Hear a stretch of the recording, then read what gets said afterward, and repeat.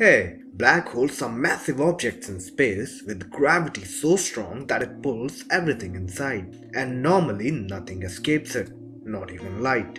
Although being invisible to the eye, black holes can contain mass more than million times our sun, and whole galaxies are formed around them. There is a supermassive black hole at the center of our galaxy too. Do you know what it's called? Let us know in the comments or stay tuned for the answer. Besides, how did black holes came into existence? The concept of black hole was proposed by Albert Einstein in his theory of general relativity. Inside a typical star, fusion reactions take place in which hydrogen atoms fuse together to form helium. The radiation and heat from this reaction generates an outward force which balances the inward gravitational force of the star's core.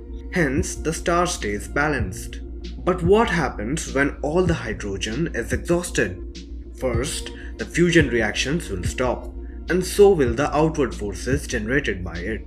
Now, gravity being the dominant force left will start compressing the mass of the star in a very small volume of space, forming either a white dwarf, neutron star, or a black hole depending on the initial mass of the star. We know now that light cannot escape black holes. But how does that happen?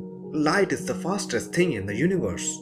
Well, we can understand this phenomena by a very simple example. Let's say there's a planet Alpha with mass m, radius 6500 km and an escape velocity of 11 km per second. Escape velocity is the minimum velocity that should be obtained by an object to overcome the gravitational forces of a planet and move to outer space. Suppose if you are on planet Alpha and want to go to space, then your rocket would need to attain the speed of 11 km per second in order to escape Alpha's gravity.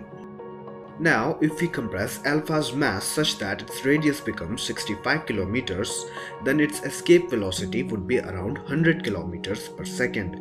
And if we compress it further to a very small radius of 1 inch, then it would have an escape velocity of higher than 300,000 km per second, or more than the speed of light, which means at this point even light would not be able to escape this planet's gravity.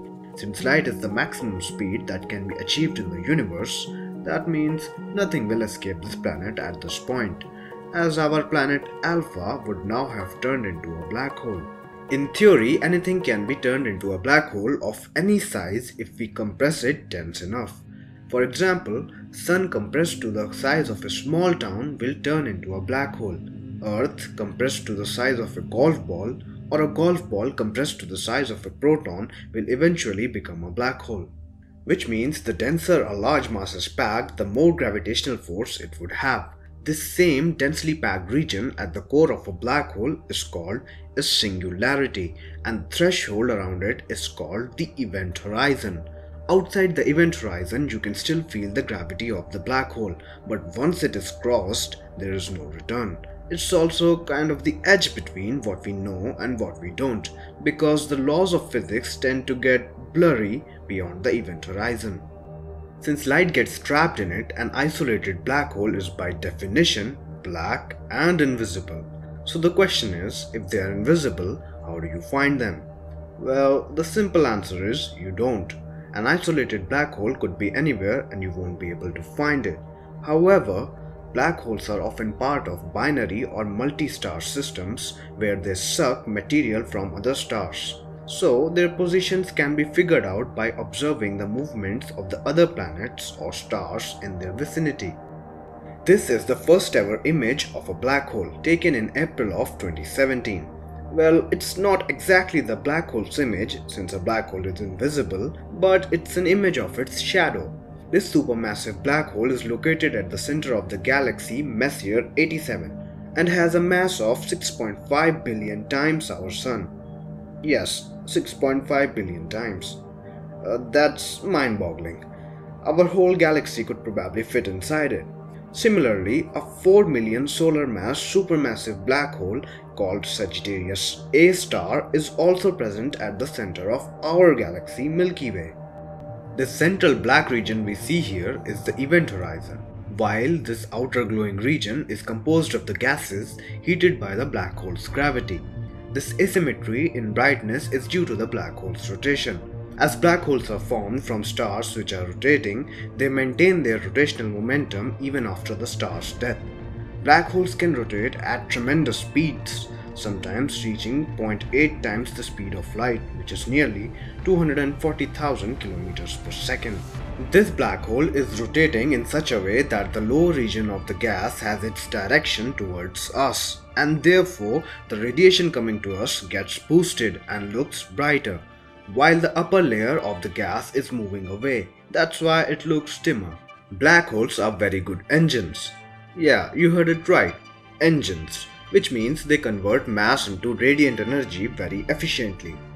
To give you an estimate, Sun is million times efficient than our traditional energy sources on the Earth. Sun and other stars are in themselves less than 1% efficient. However, a black hole generates energy at an efficiency of 40%, which is E is equals to mc square at 40%. We can only just imagine how much energy would that be and what could happen if we can harness it. Besides, there are many more mysteries about black holes that need to be solved. Till then, it remains the edge between what we know and what is possible. With that said, thanks for watching, and if you liked the video, then do subscribe Science of Science. Stay curious, see you next time.